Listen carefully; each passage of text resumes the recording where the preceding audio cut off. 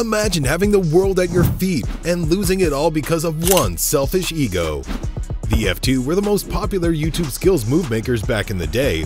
Their comps were so intense, they had ER rooms full of ballers testing out new moves they pulled out. It was all going great, until one day, one half of the fantastic duo made a huge mistake that ended everything. Jeremy Lynch and Billy Wingrove were the two brains behind the F2. You can't miss those faces anywhere. But you see guys, just like every success story, the F2 didn't just start off and then make it to the top. They had to grind their way out of nothing. From different backgrounds, career paths, and a can of lies. Jeremy Lynch grew up just like every other kid in London, loving football and having dreams of going pro. Jeremy wasn't exactly sure if he wanted his dreams to become a reality, and so he kept them to himself. Until one day, he came across the video that changed his life and started his career. At the time, Jeremy was 13 when he came across this video. And right then and there, he knew he wanted to go pro and become just like the guys in the video. But instead of doing the right thing and joining the club like other guys did, Jeremy did something else and put his young life and career in a big load of trouble. See, Jeremy claimed that when he was 15, he'd sign up for Arsenal's academy. Wait, that's normal. Lots of kids have joined Arsenal's academy, and not all of them went pro, but Jeremy wasn't satisfied with telling people he was a part of the academy, so he took his scheme up a notch. And this time, his whole world was about to come crashing down. Jeremy told people that while he was in Arsenal's academy, the coaches said he was the best player in the entire club. On the ball, you're the best player in the world, but off it, you don't have a work rate and you're lazy. That's why we're releasing you. Now, hold on a bit. See, when Jeremy was 15, it coincided with the time Arsenal had their greatest ever team, the Invincibles, and that team was stacked, man. I'm talking ballers like Thierry Henry, Robert Perez, Patrick Vieira, and even Freddie Lundberg. Jeremy claiming that the coaches said he was better than all these legends wasn't adding up, and pretty soon he had people clocking up his trail. And all it took was one former Arsenal Academy graduate to come out, speak the truth, and damage Jeremy's reputation. On the ball, you're the best at the whole club, including the first team. Fabrice Muamba was at the Arsenal Academy at the time Jeremy claimed that he was there. And when he heard the stuff Jeremy said, he got really pissed. And in an exclusive podcast, he spilled the beans. And Jeremy's can of lies was busted wide open. I can't remember ever seeing his face at the club, and I knew everyone in there. But the guys a year ahead and below, I knew everyone. So if Jeremy was really at the academy, I'd have seen him. To nail his point, Fabrice pulled out an old photo of the academy team and Jeremy was nowhere to be found. Yeah, below, above me, it went in there. No? No. And I know every single body in that year above me. When the news came out that Jeremy was capping to the whole world, it caused a major scandal for him. And pretty soon, he had to lay low and avoid social media because he was getting called out all over. But this was the turning point Jeremy needed in his career, because after the whole incident, Jeremy signed up for the reality talent show Britain's Got Talent, and even though the show's scripted till the end, Jeremy's talent was still very evident on display, and he ended up finishing in the semi-finals. Impressive. But you see guys, unlike Jeremy, Billy came from honest beginnings, until he came face to face with the biggest decision of his life. Growing up as a kid, Billy was into football from the very beginning. His dad Alan played for Spurs Academy, and even though his cousin Greg didn't make it as a pro, he played for Arsenal's youth system. North London derbies on Thanksgiving would have been very different here, flying pies everywhere. With his family background, Billy had football in his sights, and just like his family, he was determined to go pro too. So he joined Spurs Academy, but just as his dreams were going on the up, something happened one day that changed his life and brought his dreams crashing down. He got to training one day, and before he pulled out into his kit, the coaches called him over to the locker room and delivered the devastating news. "We're sorry, Billy, but you aren't developing the way we'd expect, and we have to let you go." Damn, this news would crush any other kid, but Billy was special, and he was determined to make a name for himself and his family, because he knew that if he'd failed, he'd become a disappointment to his friends and family. So Billy took a few days off to think about what to do with his life. See, by this time, he was already friends with Jeremy and they linked up on a couple of occasions.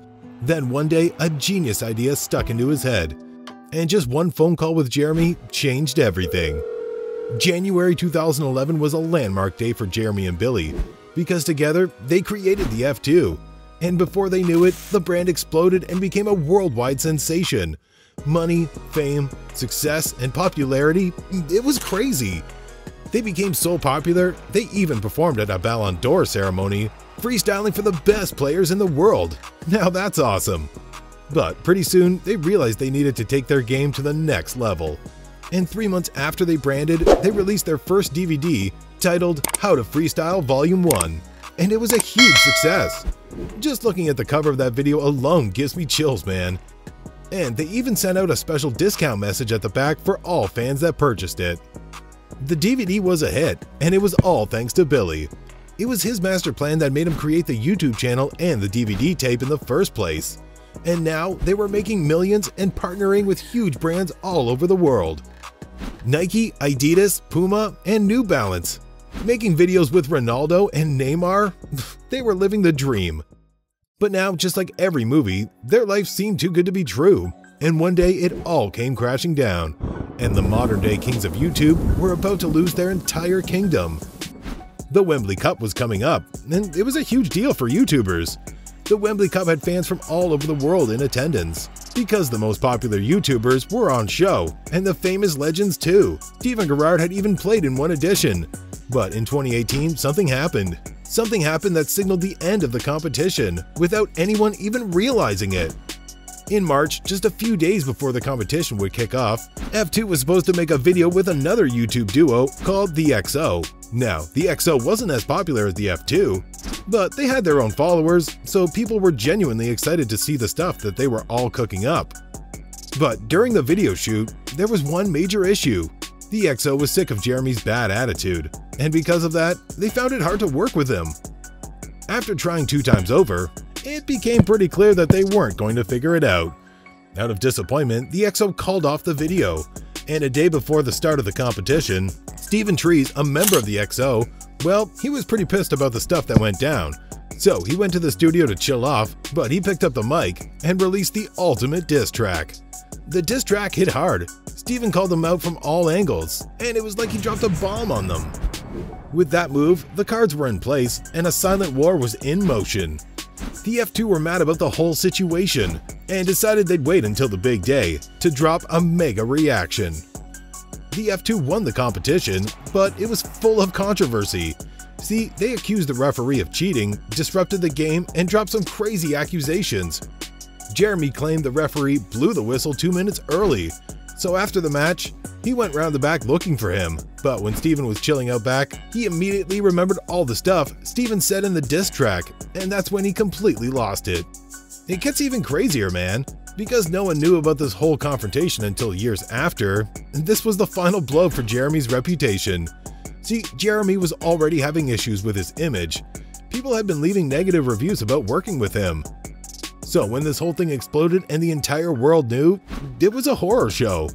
So he was being called out on all socials and tagged by the people that had worked with him. Jeremy was still trying to figure out how to save his reputation when the screen lit up and he got a new notification.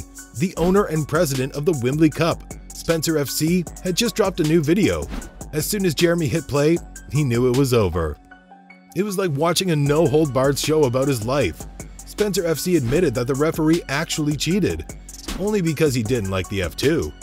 He also went on to expose the F2 to the whole world, and the heavy problems that were going on. See, the F2 was just trying to put up an image, but deep down, they were having serious issues. Billy, just like everyone else, was getting tired of Jeremy's nasty attitude and bad press. But he was only putting up with it because of the brand, and he couldn't take it anymore. And this was the end. Despite agreeing to split up, the F2 brand still retains its name, but the relationship has become so bad, they don't even post videos together anymore.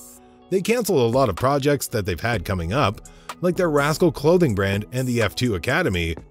After breaking up, Billy started posting family-based content on his YouTube channel, The Wingroves, while Jeremy became a huge TikTok star and posts a lot of videos regularly. They're still doing okay, but their secret is out, and it's not worth hiding anymore. And the whole secret thing kinda reminds me of Lionel Messi's biggest secret that got exposed all over. See, there's a lot of stuff Messi's been hiding about his kids, and I'd bet you're willing to find out because the stuff in there is freaking crazy. Just click the video.